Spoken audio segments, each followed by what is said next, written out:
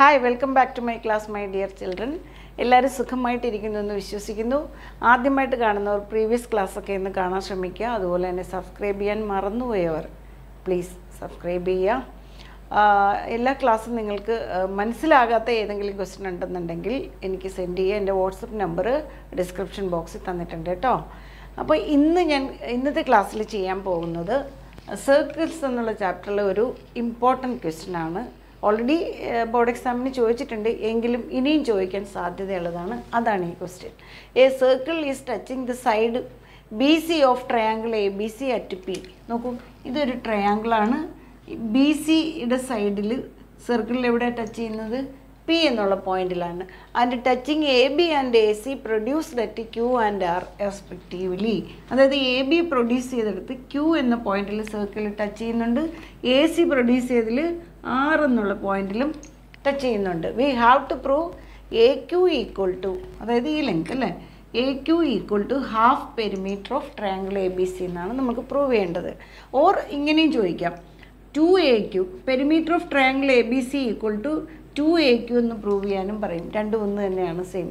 അപ്പോൾ perimeter A B സിയുടെ half ആണെങ്കിൽ ഇതിൻ്റെ ഡബിൾ ആയിരിക്കുമല്ലോ.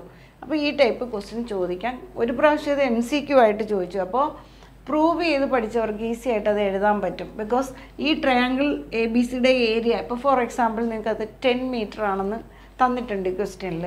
എന്നിട്ട് ഈ AQൻ്റെ ലെങ്ത് ചോദിച്ചാൽ അത് അതിൻ്റെ ഡബിൾ അല്ലേ വരും. ഇറ്റ് ഇസ് 20 മീറ്ററാണ്. നമുക്ക് ഈസി ആയിട്ട് എഴുതാൻ പറ്റും അല്ലേ.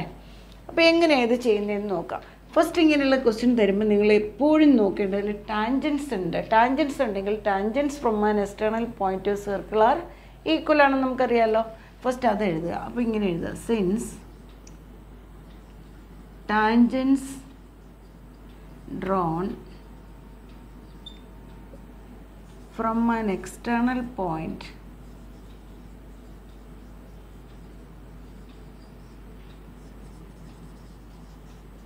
to a circle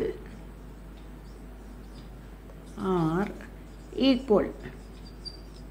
Therefore ഇവിടെ നോക്കൂ എത്ര ടാൻജൻ്റ് ഉണ്ടെന്ന്. എ ക്യൂ ടാൻജൻ്റ് അല്ലേ, എ ക്യൂ ആർക്ക് ഈക്വൽ ആകും AR. Therefore AQ equal to AR, right. ഇനി ഇത് നോക്കൂ, ബി എന്നുള്ള ടാൻജൻ്റ് അല്ലേ ഇത്, BP ഈക്വൽ ടു BQ.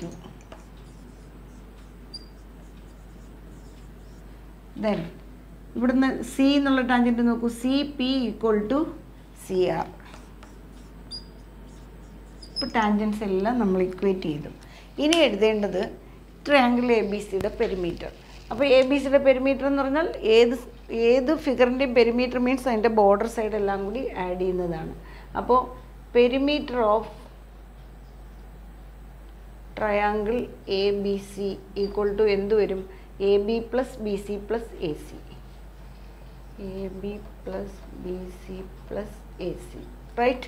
ഇനി ഈ ബി സിനെ ഒന്ന് സ്പ്ലിറ്റ് ചെയ്ത് എഴുതുക. അപ്പോൾ എന്ത് വരും?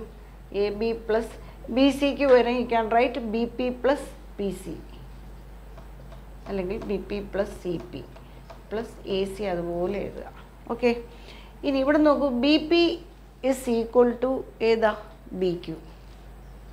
സോ AB പ്ലസ് BPക്ക് വരും നമുക്ക് എന്തെഴുതാം? BQ എഴുതാം. പ്ലസ് CPക്ക് വരുമോ? CP CRന് ഈക്വലാണ്. So you can write CR plus AC, right. ഇനി what is AB plus BQ? നോക്കൂ, AB plus BQ is AQ plus and CR plus AC is AR, right.